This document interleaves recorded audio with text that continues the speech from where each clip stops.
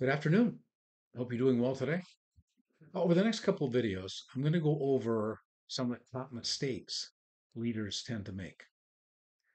And I'm going to go through these. And this first one I'm going to cover today, I'm actually going to do it through a testimony. But let's talk about the item first. Number one is not establishing goals and a plan to get there.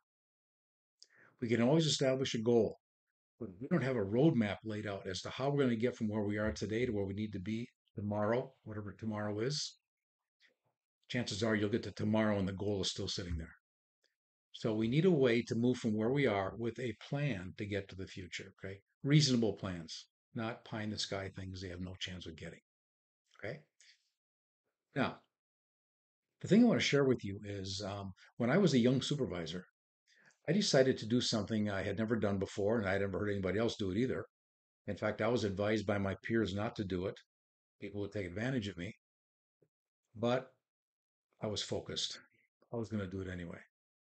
So I got my group together, and then for the monthly meeting for this January, we meetings once a month, and then whatever happens along the journey, I would get them together and I would tell them what I wanted to accomplish for the rest of the year.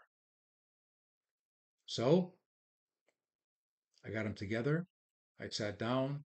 I walked through what the my goals were, and the best thing that could possibly happen happened. The most senior person in the department stood up and she said, "Steve, we're behind you. We want you to be successful." Now you can probably imagine what that did to me. But what it really did was it set the department on a path of success. And these kinds of things working together, these things happen when we treat people correctly.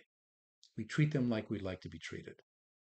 So the first of the mistakes, not establishing goals and a plan to get there. And if you have a really good team behind you, it's a team's effort to get to the end.